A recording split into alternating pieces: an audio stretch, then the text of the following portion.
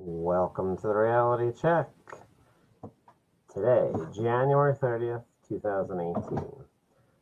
What do we have on tap today for today's show? Well, of course, we're going to have a review of Feisty Cherry Diet Coke. Let's crack this puppy open.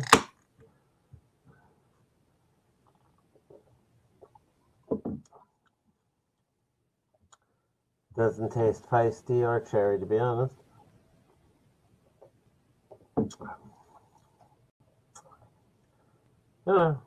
Just tastes kind of like a Cherry Coke Zero. Nothing feisty about it. Not bad, but not great. I don't know. There's your unpassionate review. Now, the reality of this all is very simply. Of course, we knew tonight was State of the Union. So, of course, that's the big thing we have on tap here. State of the Union. Trump's for, 1 year in office. Big State of the Union here. This is when you're actually talking after you've had time to do something. Not where before when you're talking, pretty much talking about what your plans are when you first get in office. Now I can do with all State of the Unions. This isn't just a Trump thing. This wasn't just a Barack Obama thing.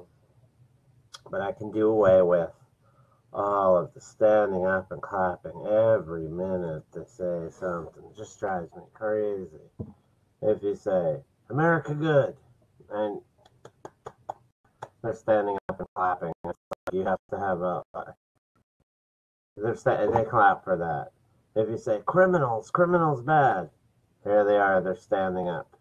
They're standing up and clapping for that. Like it's some bold or genius thing you've said. So, a little bit less of that. Every once in a while, stand up and clap for the people, the stories about them. You see a lot of people who were heroes, got the crutch, adopted point.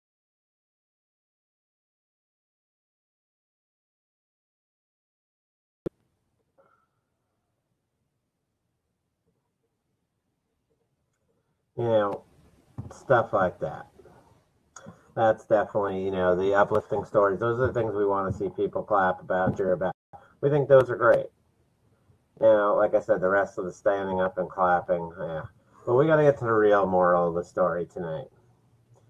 You notice the rats, the Democrats not standing up. And this isn't even a Democrat-Republican thing. Here's one that Steve Scalise, the fellow House member who was shot on a ball field, got back to work after 3.5 months. This guy is nearly killed.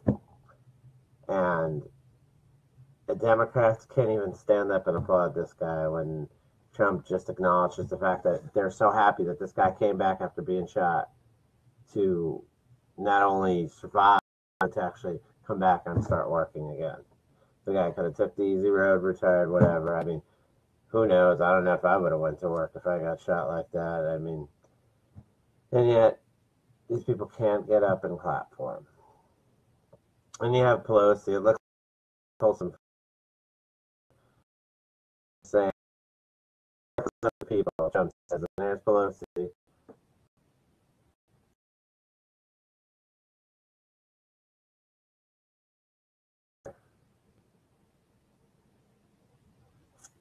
But, that's what we get with Pelosi.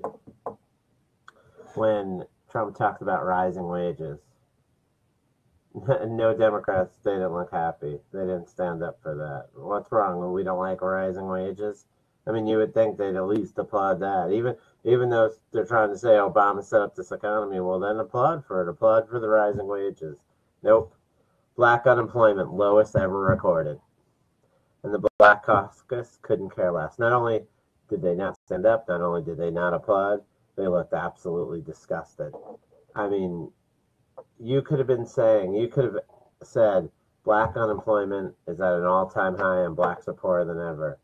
And there literally would have been no change in emotion. And I'm sure they would have been more attentive, but I'm saying the way they were, there was really no change in emotion from that. they just looked like just disgusted. Oh, black unemployment's the lowest ever recorded, and we're the Black Caucus. We don't really like that. I like when Trump talked about welfare to work. We want to get you from welfare to work. That's one of the things that not only puts less strain on the government, we're paying less in benefits, and we're getting somebody to have some pride in themselves. We get them to work, and they actually become a taxpayer instead of a tax taker. So that's very important. I like that. I loved hearing about that. That was very important to me. I definitely believe that any program we should have should get as many people into the workforce, and I'd rather see us help people with child care.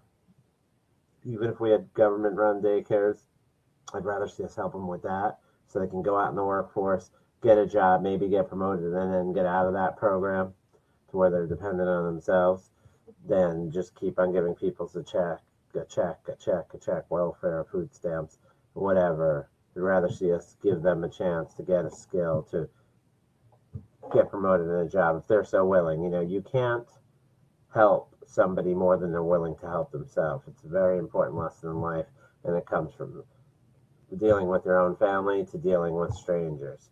When you're trying to help somebody, if they're not going to put as much effort as you do into helping them, it's just not going to work very well. When Trump started talking about illegal aliens, you heard some of the groans back there. Those were pretty funny. Close the loopholes, no more MS-13 allowed in America. And he told a few stories about there were two families that had their children killed because of MS-13 who came in here illegally. So that was a touching moment. So to protect our citizens, right? Americans are dreamers too. Good line. But that's it.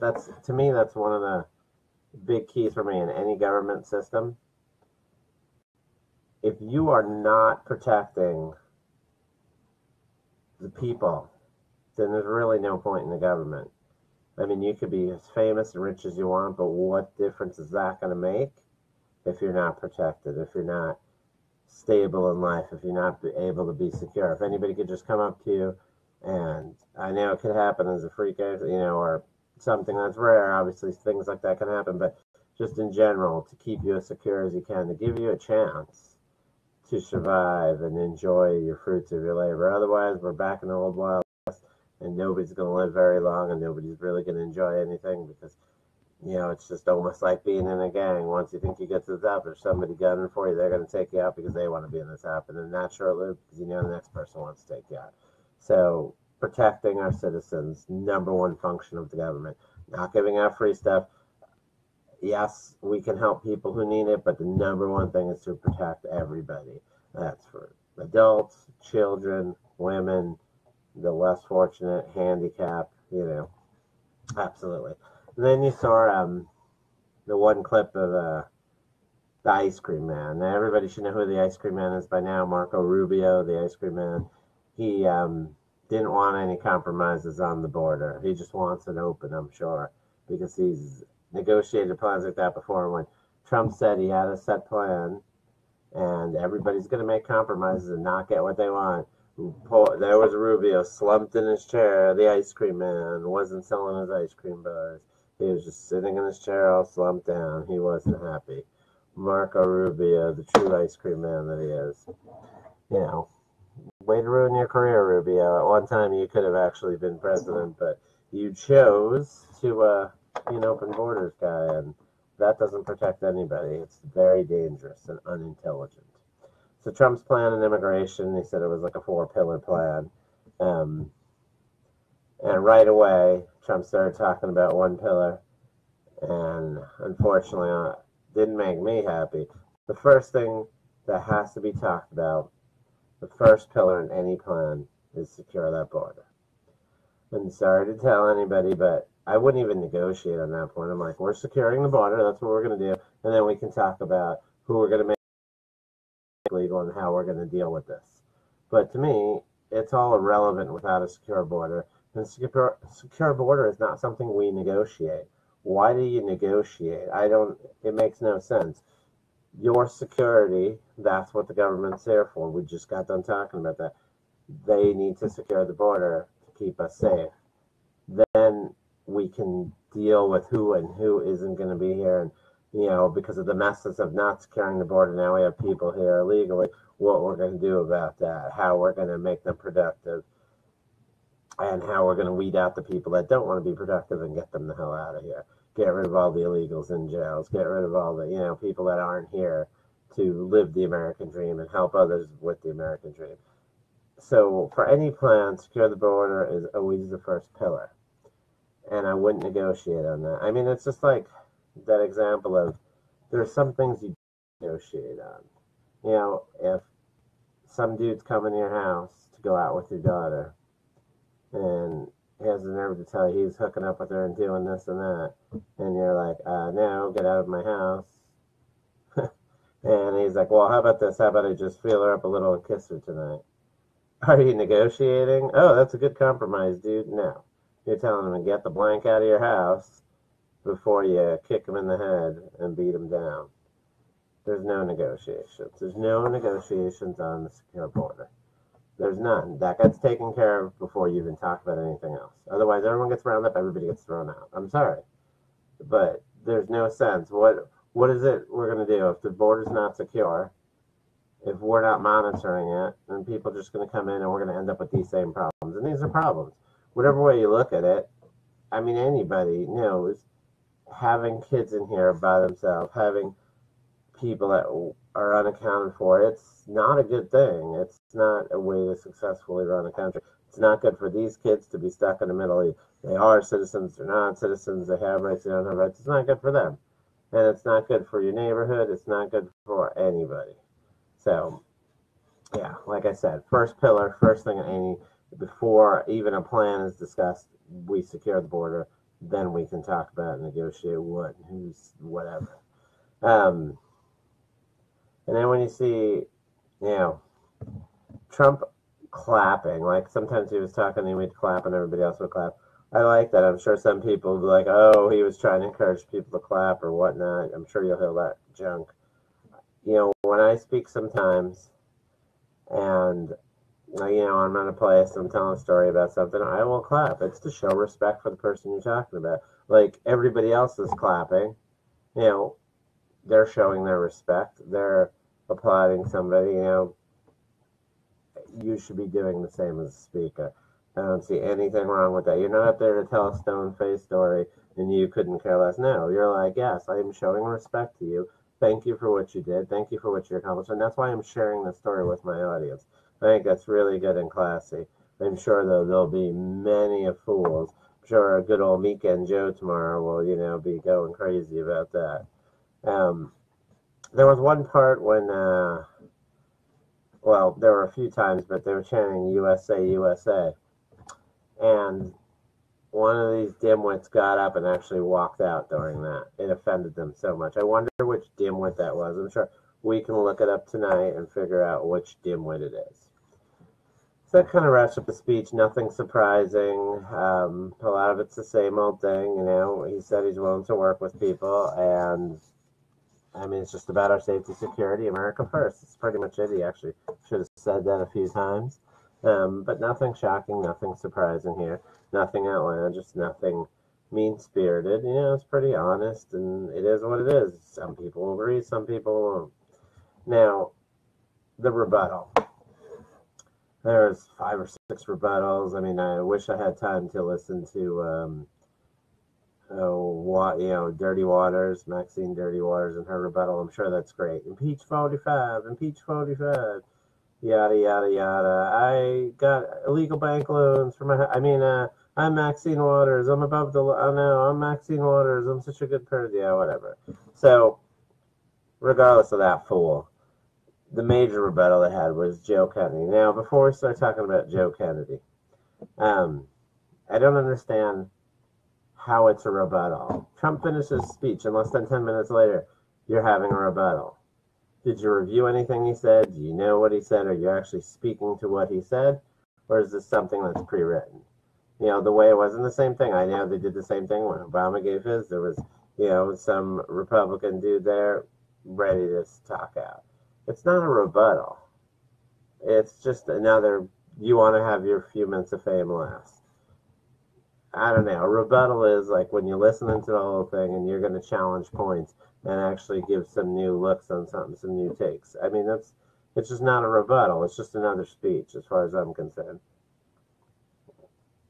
Now, Joe Kennedy, right? To be honest, just like the Bushes, just like the Clintons, the Kennedys, we've just had enough of them. They're not the great family they once were. When you had JFK, a real leader who knew how to deal with people, he knew how to treat America, he knew about respect, whether you agreed with everything or at least some of them, you can get behind the majority of what he wanted to do. But then it just went downhill from there as each Kennedy came. And, Ted Kennedy, of course, murderer, lying scum. I mean, just the trash. One of the trashiest people in the last 50 years, Ted Kennedy. A legacy of trash. Ted Kennedy, one of the lowest common denominators. I mean, you want to talk about a junkie? A junkie is better than Ted Kennedy. A junkie, for the most part, just hurts themselves. And I mean, Ted Kennedy murdered somebody. Murdered. And showed no remorse. Just disrespectful scum. Let me just get off of that. So you know how I feel about that.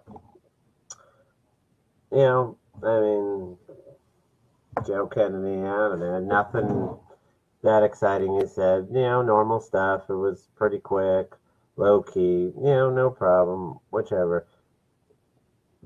But the one thing that struck me in his speech was he said, God bless, and God bless America.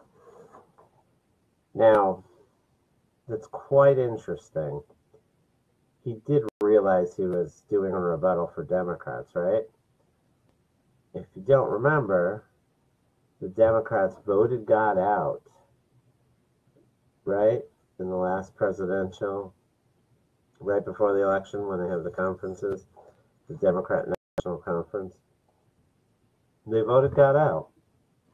So it's very interesting that, was Joe Kennedy going rogue talking about God? Or did they vote him back in? Is now God in their hearts? Is God in their hearts? It's a good question we have to ask. I don't know. And that kind of wraps up my discussion. And I'm sure I'll have more points from here or there about that. One other thing, I guess topics you could say that are related to the State of the Union speech. There are a bunch of people boycotting. It's like, firstly, everyone knows I had no interest in Barack Obama stuff, but anybody would boycott it. It's just dumb. Firstly, it's your job. If you're a House member, if you are supposed to be there, it's your job. Like Supreme Court justices, it's your job. Unless you're sick or for some whatever, but it's your job. And then there were 6 Black Caucus Democrats who boycotted the State of the Union speech. Now, what's funny about these clowns is this was the same group that they just showed the photo of a meeting they had shaking Farrakhan's hand. Farrakhan, one of the supreme racists of our times. And here it is, the Black Caucus group meeting with this racist. And they're boycotting Trump. Why? Really, why is it that they're boycotting Trump? Because he's not a hero like their friend, Farrakhan? I don't know what it is. Very interesting. But it's funny. You meet with Farrakhan, who's, like he's a real work of art.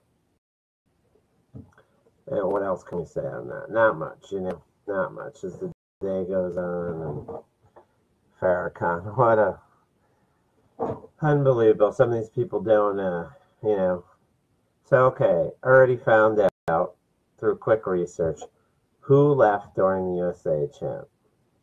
Now, if I had to place bets and they gave me a board, this guy would be definitely one of the guys, like looking at a list of people that definitely I knew would leave when they started chanting USA. Not shocking at all. And you could guess who it is. It is none other than Luis Gutierrez, the illegal alien loving congressman from Illinois. I'm sure that once he heard the USA, this guy was gone. He was unhappy. He left. I'm sure he'll make some excuse. Oh, it was something else. He was crying. There was something in his eye. Whatever the excuse is. Luis Gutierrez, sorry, we're not buying it. You still have some explaining to do, man, right?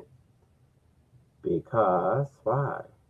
Because you all of a sudden quit your job, even though you're fighting for everybody. You quit your job with very little notice. Very interesting, Luis. We're still looking to get to the bottom of that. Right? A lot of stories Trump had in North Korea. Pretty emotional. Like I said, the guy with the crutches was pretty cool. They say it was the most tweeted State of the Union ever. Pretty interesting. Obviously that's the new way things are going about these days. Because Campbell announces they're shutting down the Canadian plant and moving production to the U.S. Another win for the U.S., like you heard during the State of the Union. How many companies, like just alone, I've read different stories about this week, how literally we're probably going to have $1 trillion in money from about 5 different companies coming back. And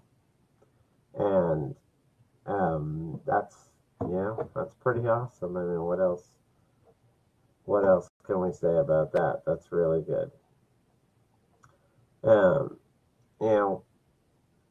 What else can we go to? We had McCabe. McCabe retired. He said he was going to retire. He took vacation till his actual retirement date so he can get full pension and benefits. Andrew McCabe, the deputy director of the FBI, the memo that's about to be released, we know he's in there, and there are rumors that he was told to leave, but it's funny when you have Eric Holder and James Comey saying how honest you are. You might be made of wood and you might be called Pinocchio. I don't know. They were saying that Michelle Mybelle Obama to appear on Ellen DeGeneres show, and they were saying maybe it's her chance to run for the White House. The other few weeks it was Oprah. Now we're moving on or back to Michelle Obama. Sorry, Michelle Obama, but you're not going to get the chance to pardon your husband. We'll leave that at that. Right? Tom Fitton, I don't know. I've mentioned him a few times. But Tom Fitton, he should be appointed the new AG.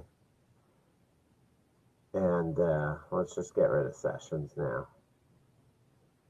Tom Fitton has sued the government so many times just to get all documents out in the open, to get the transparency. And he would make a great attorney general and start to put some of these people to jail after these pieces come out. Because Sessions has not shown he is the man. And then it came out this week that Andrew McCabe, he went out of his way to tell Reince Priebus that the news report of the Trump-Russia collusion findings by the FBI were false. Now, Comey, too, had told Trump that we're not even investigating it because there's nothing there. But then with the McCabe one, he leaked out that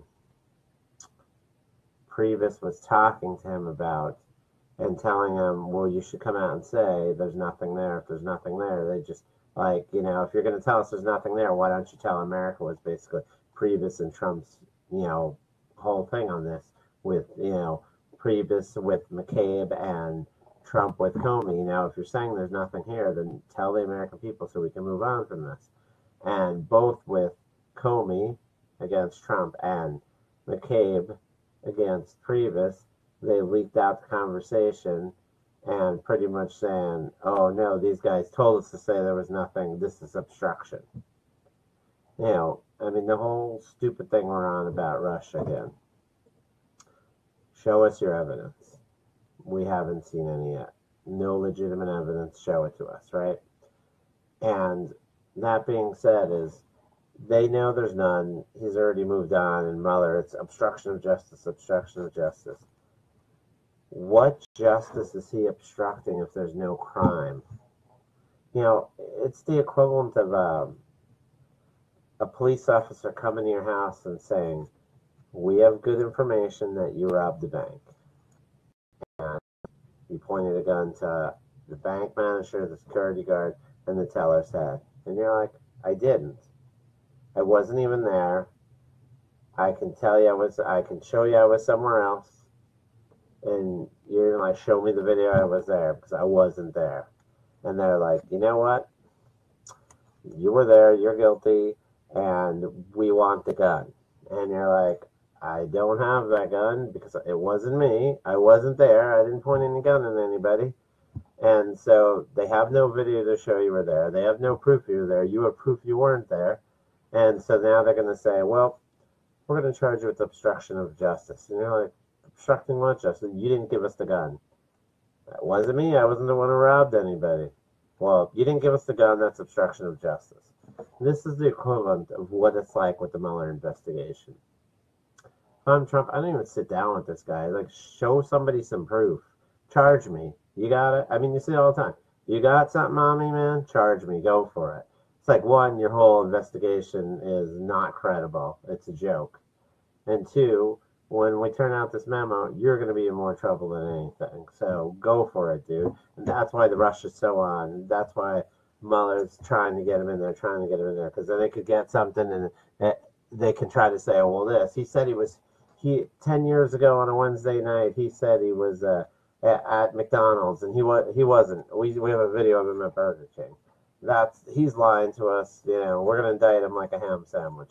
Sorry. I wouldn't go for it. I'd be like, you got something on me? Charge me. Go for it. You have nothing, because there's nothing there. If they had something, it would be out. If they had this bombshell evidence, it would be out. They have nothing. There is nothing. Now, every day they have some new fake story about this, or he almost fired Comey at one time, and blah, blah, and he flipped a nickel up in the air and it landed on heads 3 times, whatever. You have something, charge me. Otherwise, get out of my way and let me do my business. You know? So we have Hillary Clinton, you know, disgrace. She was on the Grammys talking about Trump eats at McDonald's not to get poisoned, you know, from the dumb book, you know, Toilet Water and Fury. It is amazing. I don't even know. Hillary Clinton must have back problems from how big her frickin' balls are. They gotta be frickin' huge. Here's a lady who's violated the law so many times and in so many ways, and she's still brazen to friggin' come out. Here's a lady who's telling you she's for minorities when there's videos of her praising Robert KKK Byrd, the last known KKK Klansman that was in the government, talking about how noble this guy is and eloquent and what a great guy he is, and kissing his hand, the hand that's probably murdered many blacks, and no apologizing, no sorry. And here she is, the woman's rights lady, who had some of her classified emails sent to Anthony Weiner convicted, underage child picture exchanger, Anthony Weiner. Remember him? But putting that aside, Hillary Clinton and her big balls, right? The guts to go on TV and do that stuff. Even the day before that happened, the Me Too women's rights Hillary Clinton just came out that she hid the fact that she had a sexual harasser on her staff. It wasn't one. There were other reports before. But here's one. She moved the girl out of her job. But every victim's to be believed, right? Except for when they're victims talking against Hillary. I mean, if you didn't know any better and we just explained her actions, you would think she's some guy that stands by and helps rape people for what she did with her husband, attacking every single girl. And that's her choice. If she doesn't care her husband cheats on her, that's her choice. But to say you're part of the women's movement, when not only that, you've not only hung out with the KKK people I talked about, but you've also had multiple sexual predators around you, and you've embraced them, and you've recommended them. You don't even have guts to tell your friend, dump the wiener. Huma Abedin still with this guy. How many times? Cheating with underage, taking pictures half naked when your kid's right next to him. I mean, how much more out of control can you be? Yeah, I don't know. Unbelievable that Jim Jordan's been doing a lot of work to get some of the stuff out, to question people, I'm sure he had something to do with what's besides Devin Nunes on the memo. And he wants all this stuff to come out, and you see people saying Jim Jordan's a disgraceful loser who's never accomplished anything, a liar.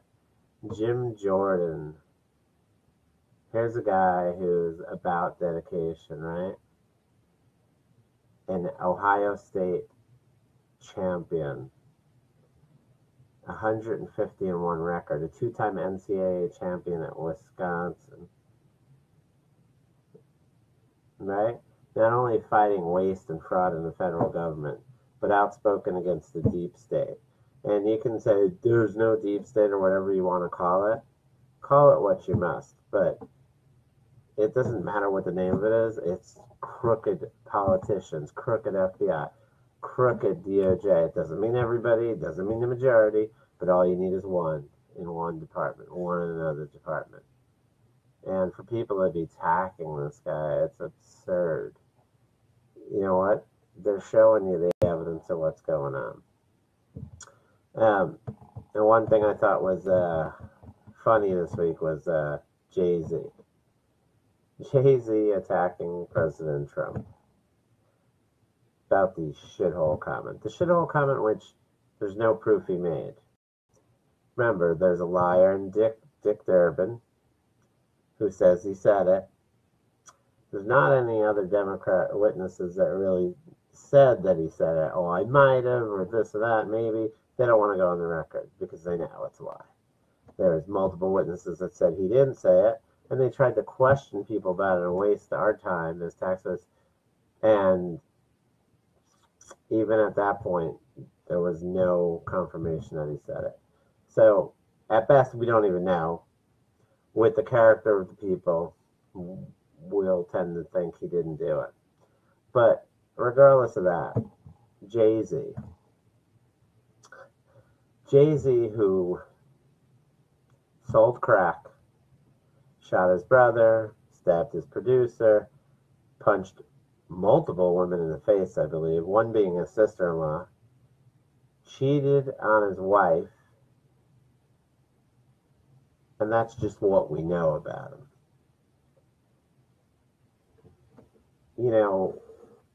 I used to always tell, employees I had, you'd catch a shoplifter, and they'd be like, oh, we caught, 3 today or something. They'd be like, we're doing good. I'm like, I'm sure if we caught 3, that means there were 30. For every one you catch, you probably don't catch 10. It's just the numbers. It's the way of life. You can't see everything all the time.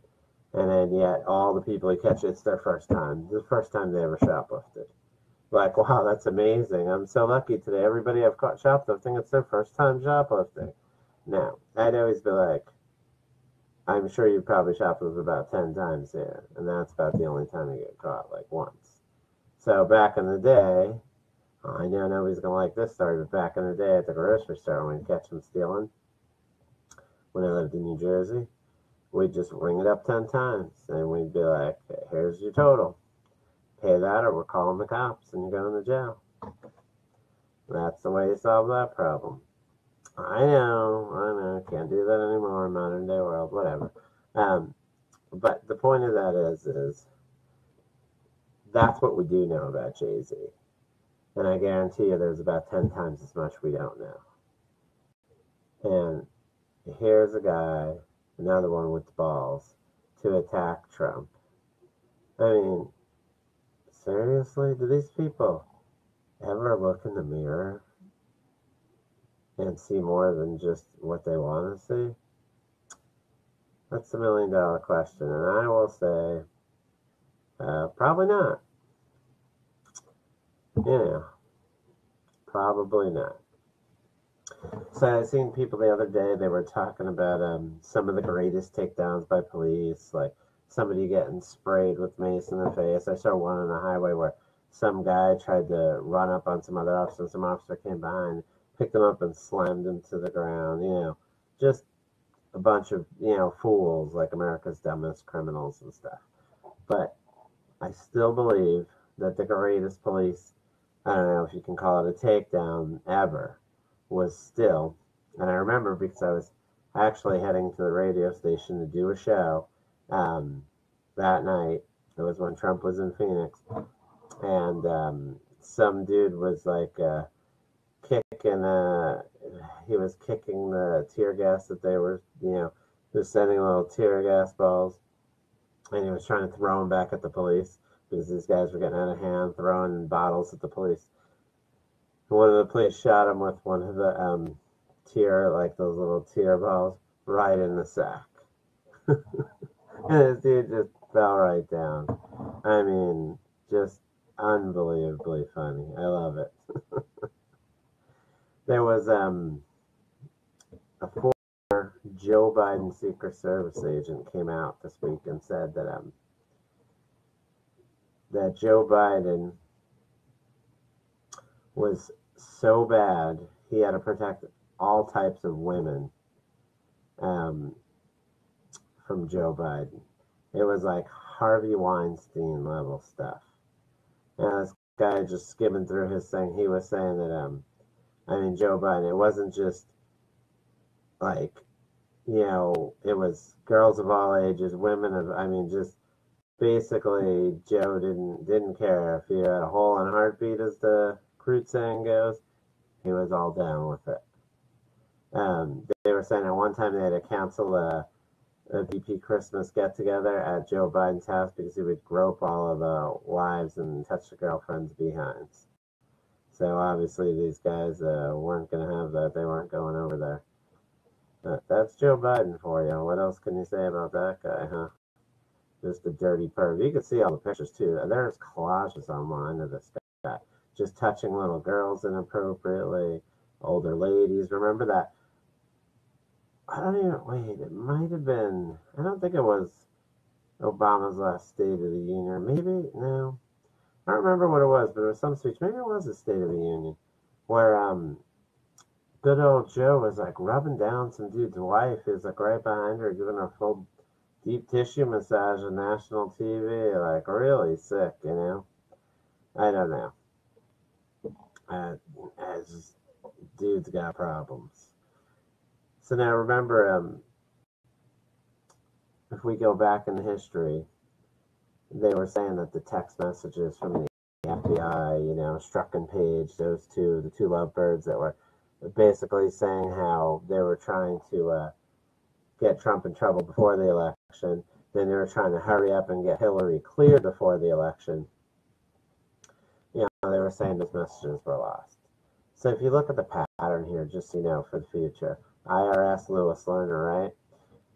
She attacked certain groups that were Republican right before Obama's reelection, and those emails deleted and lost.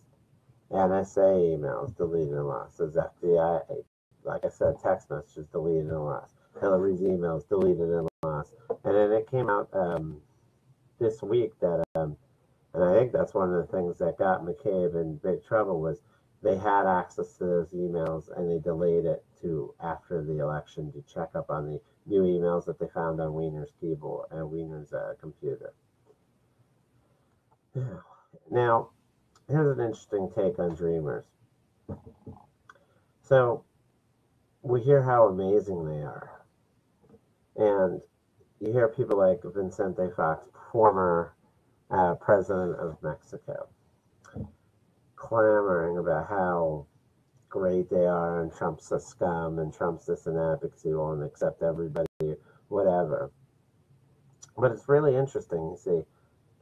They're so great, yet none of these people, like, why didn't Vicente Fox ask during the time, like, why are you leaving my country? You know, if these people are so great, why don't you want to keep them in your country? Yeah, that's always been a problem with me, too, with the people coming here from Mexico. Like, everybody says how they're awesome and they want to help them. How come we don't help them by helping their own country? I mean, you think most time people really want to be in their own country. It's hard to move to another country, and usually you're only doing it either it's for a loved one or it's to get out of a bad situation. If we really cared about people, wouldn't we try to do something to fix Mexico? You know? I don't know. It just always made sense to me. If we really cared, you know? What is the problem? You know, the problem is Mexico. Mexico is overrun by crime so much, overrun with poor opportunities and a poor quality of life. So that's the thing, is why not help fix that? And maybe we won't have a urgent situation like we do now with so many people coming over. And as always, like I said, we should always be picking and choosing who we take. We want people that want to come here, want to be American. If you have somebody that's counter to your culture, counter to your beliefs, you know, are you going to take them on in anything? I mean, if you're just an employer hiring for a job, you know, you manage a McDonald's and you're hiring somebody and they're like, yeah, I want to come work here. I need a job. And they're like, but Burger King's better. I'm going to eat Burger King. And I'm going to tell every customer in here that Burger King's better. You know, but I want to work here because I need a job and Burger King won't hire me. I mean, are you going to hire that person? No, you're not. So it's the same thing here. You want people that actually want to be here. You know, I mean, that's the way that goes. Now, there was a story coming out of, gosh, I want to say it was Washington. Man, yeah, it was Washington. So, Washington State. So, Washington State is actually suing Motel 6 because ICE agents came to Motel 6. They believed there were illegal aliens that committed crimes in their hotel, and Motel 6 gave the information to ICE agents. Here's who's staying in this room, and ICE agents took care of it.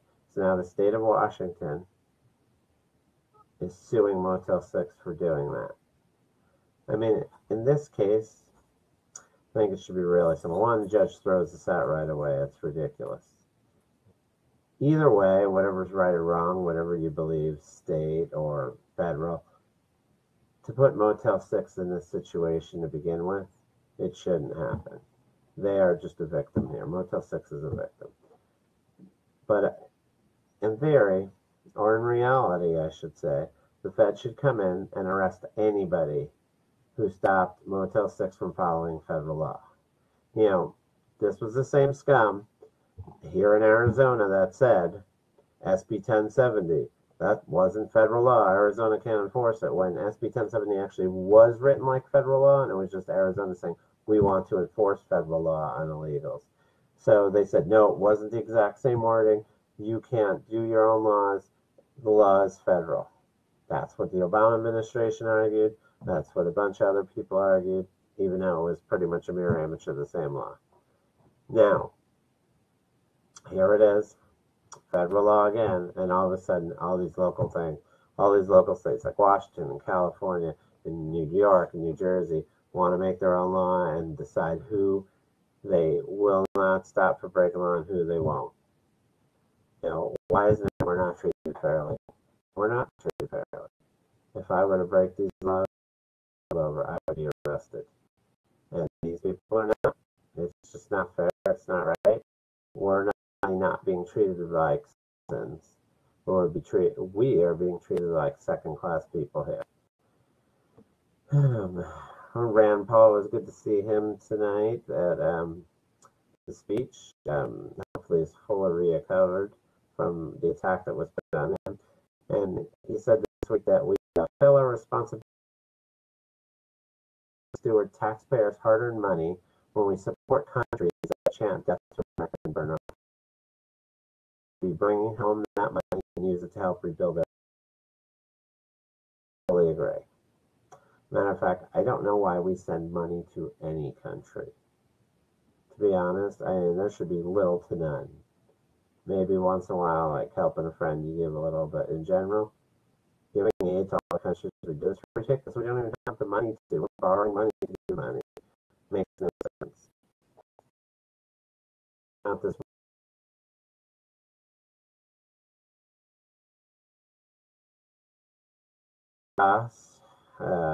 From Palestine, Palestinian leader, stay strong. He basically, I mean, pretty much don't negotiate. Insult him personally, don't insult America, but insult Trump personally. I mean, just,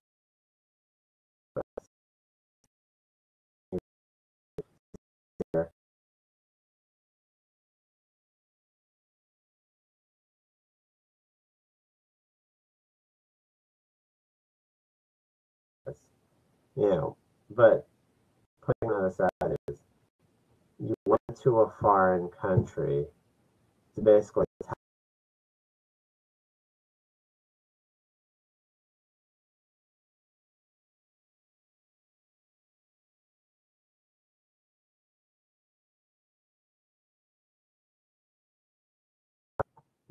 I mean,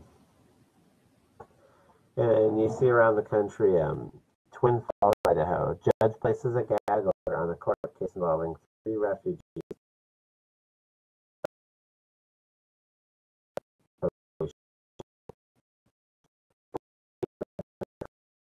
for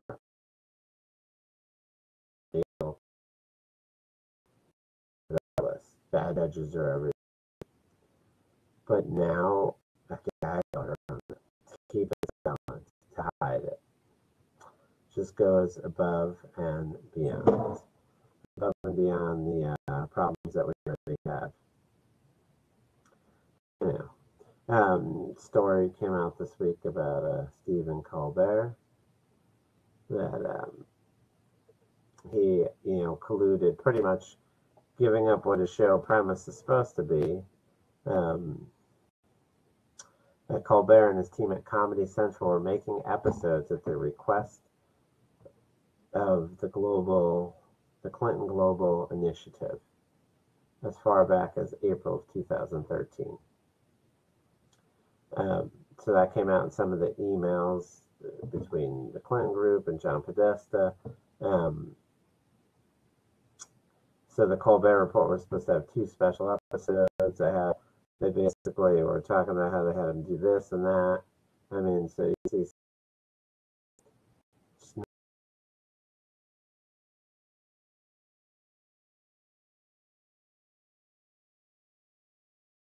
as you have, just worthless. I mean, just, I mean, they're a fraud. They should just tell you they're a fraud. It's like, me saying I'm a reporter when I'm just giving your opinion, I'm not reporting any facts. Then I should just say it. I should be honest. Yeah? I don't know. What else can we say about that? It's also been coming out this week that they talked about how Hillary Clinton, now, James Comey, and he was pushing it out that Hillary Clinton was innocent. Even though she's guilty of multiple crimes, we're going to say we're not going to charge her. We'll find her innocent because no court would convict her. Yeah, really? Is that the way it goes? I don't know. I didn't think that's the way the justice system works. She's committed crimes, but we don't think they'll find her guilty. We're not going to prosecute. Okay. So, but some of the interesting things were is that they said she emailed classified information on an unsecured network to a top official. And now the rumors on that, which hopefully come out in this memo, are that top official, and it's just been growing stronger and stronger. I've heard it once before, now I hear it more and more, that the top official was Barack Obama, who had another email address and was emailing her back and forth. Now, you can say Obama didn't know, just like Scotty didn't know, right? Obama didn't know. The problem with that is Obama knew she was using an unsecured network, and Obama knew about the devices she was using. So he knew she was suspect, and yet he still ignored the warnings and emailed her.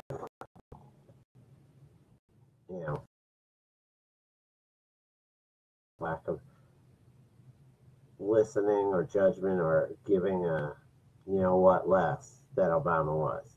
So that was Obama. I mean, I don't know. Sometimes you gotta be speechless. I saw Chuck U. Schumer clap a few times tonight. But I remember Chuck U. Schumer said something that stands out as pretty interesting these days. A while back, Schumer told Trump that the agencies, or like the FBI, DOJ, and stuff, could make life difficult for him. Because Trump was saying how one or two of them were incompetent. So Schumer said how they can make life difficult for him. Now, was Schumer saying that, now that we know what we know for the most part about the FBI and the DOJ, not only colluding to find Hillary innocent, but trying to, after the fact that Trump won, even though they found Hillary Clinton innocent, Trump won, and then after that they tried this scam, the collusion scam, to hopefully get him to step down or to find a way to get him impeached or to make sure nothing happens in his agenda. Now that scam, we know about that, but what's interesting is when Schumer said they can make it difficult for him, did he know this was going on? Is that why he said that little trinket of it? And he was just like, pretty much, yeah, it's going to be difficult for you. Or was it just something he said? Now, what did Schumer know, and when did he know it, I guess, is the question I'm trying to convey. Because Chuck U. Schumer, that's a worrying statement to say they could make life difficult for you. Trump didn't know they were making life difficult. So, which leads me to another thing.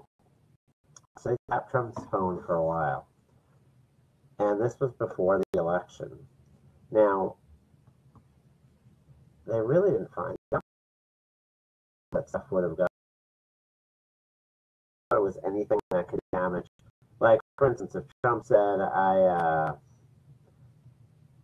like a prostitute once a month to somebody on the phone. You don't think that would find it and get that out there? So,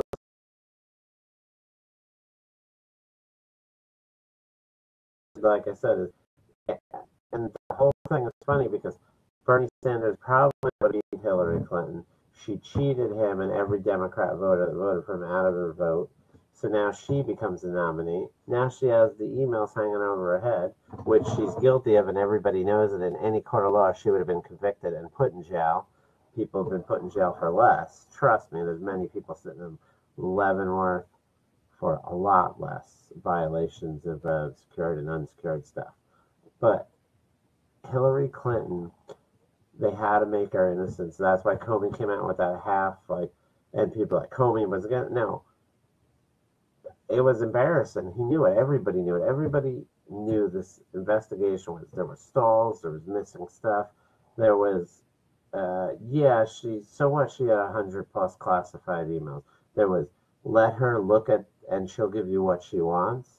Like, never in a case have I ever heard the police say, oh, we'll let you sift through the evidence and give you what you want to give us. You can give us whatever you want. Just look through your own stuff. Whatever evidence you feel you can give to us. Never happens. Then they destroyed the original computers really quick. And they also, if you don't remember, they gave immunity to 2, if not 3 people in the case. Now, why would you give deals of immunity to somebody? Now, obviously, you thought they committed a crime. Otherwise, they wouldn't need a deal of immunity. So you gave immunity to 2 to 3 people that were witnesses, that were part of Hillary's staff or just a little bit on the outside. What did they get immunity for if they didn't get anything? So why did they get immunity? Either they gave you something and you didn't use it. It doesn't make sense. How do you kind of deal with 3 different people? I'm not sure if it was 3, but I know it was 2 at least. 2 different people got full immunity to give some information up, and then there are no charges. How does that work? Is it that poor of investigative work? I mean, what do we got going on here? So, I mean, like I said, in any court, she would have been found guilty. So they had to figure out a way to get her innocent and show she's innocent. Look, she's not going to be charged. Even though she committed a crime, she's not going to be charged. So now she could become president. So they thought that was the end of that. Then when she lost, they're like, oh no, now we got to go to the backup plan. The insurance policy struck.